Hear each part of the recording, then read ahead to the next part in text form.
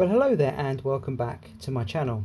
Now today we're looking at a soldering iron that comes from company URAV. I'm sure it's a company that you've heard of, especially if you use Banggood. There are a lot of quad products and other products on Banggood. So URAV soldering iron. But before we have a look at the soldering iron, firstly I'd like to say thank you to everyone who's subscribed to my channel. We've got 50 subscribers now, and that's brilliant. I really appreciate your support for the channel. If you're the first time you come here and you've seen my channel for the first time, well, perhaps I can encourage you maybe to subscribe yourself. I really appreciate that. That'd be excellent supporting the channel that way, but that's entirely up to you. So the sales pitch is over and done with. Let's have a look at the soldering iron and what we get in the pack. So it comes in this nice solid case, as you can see. Let's open the case up. And so what do we get? Well, we get the soldering iron itself, which is a very familiar looking soldering iron. I think Sequre, something like that, called a quite company name. But they make a soldering iron very similar to this. The reason I went for this one and not that one, I'll come to in a minute. But it comes with a soldering iron tip. Very familiar looking to anyone who has a TS100 like I do. And I can confirm that this one fits nicely in the TS100. You can see very similar in design. Fits in the TS100 and works in the TS100 as well, if you happen to have one of those soldering irons. So that's very familiar looking. We've got a cable here to connect a barrel connector to an XT60, even though this has, as we can see on the end there, has a USB-C, which we'll get to in a minute. So how do we connect up? Well, what else have we got? We've got this little stand with a little sponge block to clean your soldering iron tip, so you can use that. It's very good. Got a manual, which we're not going to worry about. Little hex, little driver bit, and the thing we are concerned about, it's our barrel connector to USB-C. So that means we can use 4S LiPo, whatever. This takes, let's have a look back. It takes 12 to 24 volts, and then obviously the higher the voltage, the more power you get out of the soldering iron, the quicker it heats up and the better it holds that temperature. But we'll also get to that in a minute.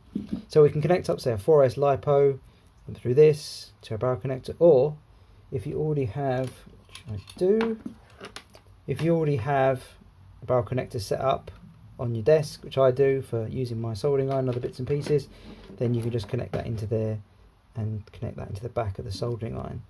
Interestingly enough, even though it's a USB-C, I couldn't get it to work with a USB-C cable, say my mobile phone charger, and either USB-C rated, so quick charge rated, up to 12 volt rated power bank, or a similar plug that you connect into a wall socket.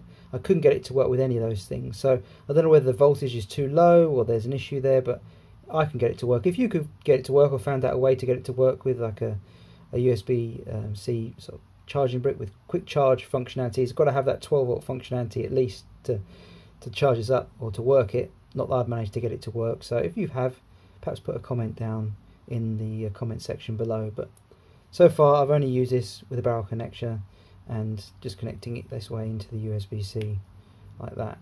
To be honest, I don't know why they just didn't put in a barrel connector in the back of it, but I suppose this then allows you to connect up to update firmware and things like that if you are of a mind to. So how do we set this up to use it like I have here? Well, you can just slot the connector in like that and then use it, but it's a bit loose. Very much like the TS100, it doesn't hold in very well. So what you need to do is just pull this section back here, and you'll notice there's a little screw there, and obviously you've got your little hex, little sort of drivery thing here that comes with it, and you take that little screw out, and then you get a little bag with a more regular looking sort of Allen key, whatever you want to call it, hex driver, and then you get some little screws in it as well. So you take out the small screw that was in there, and then you put the larger screw in, do that up like that, and then obviously push the protective thing back onto it like so, and then this then shouldn't come out. Obviously it doesn't make it very portable because now it won't fit in there, so you have to kind of undo it and do it up again, which is probably why they don't put the other screw in to begin with, why they make you change it over, because they want it to be more portable, which is fair enough. This is very useful portable iron, especially considering the range of LiPos you can connect it through an XT60. But obviously the more high power the LiPo, the better soldering you get out of this. It heats up quicker, as we said, and it keeps that heat for a period of time. So why did I go for this one and not the cheaper version? Well, it'll come down to the tip. Now, I've been having a problem with getting new tips for my TS100. I bought about 3 or 4 of them, and for some reason the soldering iron just hasn't liked them. I don't know whether they're because they're aftermarket or it just doesn't work very well, or there's a problem with the iron. I mean, it's worked fine in every other aspect. So I've had to send them all back, got refunds, etc. Because whilst this tip is good, I wanted a slightly larger tip. So I thought the easiest option is, instead of buying more tips, is just to buy a soldering iron that uses a similar or same tip and just use that, which is what I've got here. Now, the Sequre ones comes with like, it was like a chisel wedge shaped tip, whereas this one comes with, as you can see there, it's kind of a tip but with like a flat edge, which is brilliant for doing bigger pads, which is what I wanted it for. I do a lot of micros, but also doing a lot of bigger builds, and whilst that little tip on the soldering iron can do the bigger soldering pads, something like this, on the 7-inch build here that I've got, we've got this 4-in-1 ESC with quite sizable pads, and you need that extra heat from a bigger soldering iron tip to really efficiently flow the solder and get a good solder joint on there.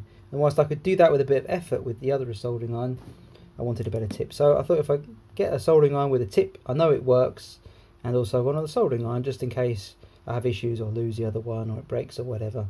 It's unlikely to stop working as they're known to be incredibly reliable, but you never know.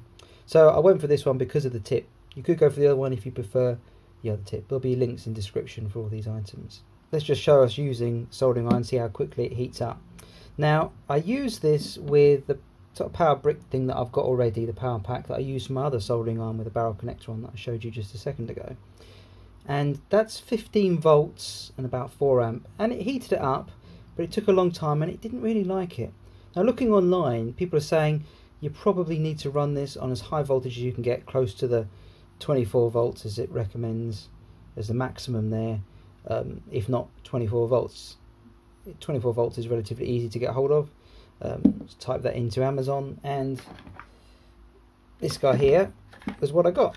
So it is, so you can see here, just a generic AC DC adapter, 24 volts at 6 amps. So this should be more than enough to get our soldering iron up to heat very efficiently. So let's have a look at that now, shall we? So our power AC DC adapter is connected. So let's plug it in. First thing it's set.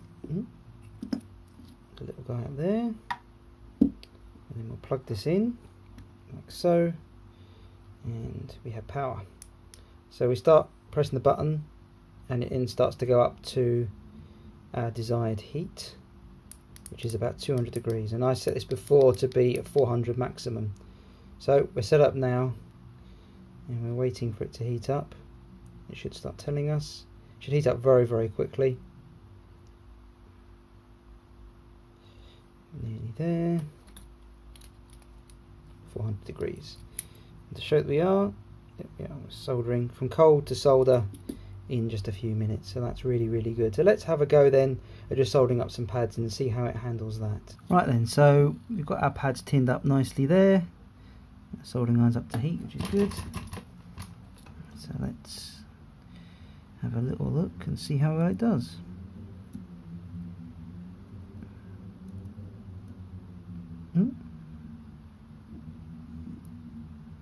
It's fine. Do the other one.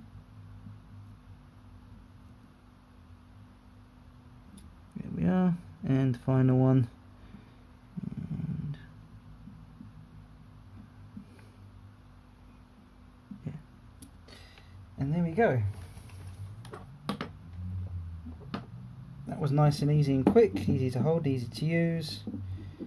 My soldering is not the best in the universe, so I know that already. You don't need to comment on it. But yeah, there we go. They're already tinned up. Pads already there with some flux on them, and that's connected very nicely and very easily. Yeah. So there we are. So there we go. URUAV soldering iron seems to work very nicely. Obviously you need to factor in the cost of buying the power adapter to plug it into the wall, but apart from that, really, really good soldering iron, certainly for the price. You can't really get anything better than these sort of design ones for the price. Obviously, the more money you spend than this, you'll get a better one. And I will always recommend the TS80 or the TS100. And I think Sequre make a version of those as well. If you can't find these ones, there's ones that are basically exactly the same. Whether they deny that or not, I don't know. But anyway, that's a whole other matter, I suppose. So there you go, soldering iron for use in building your quads and maintaining your quads. So I hope you find this information useful. Thanks so much for watching. Really appreciate you continue to support the channel. That's really brilliant of you guys. So thanks a lot. And perhaps I'll catch you in a video in the future then. Take care. Bye bye.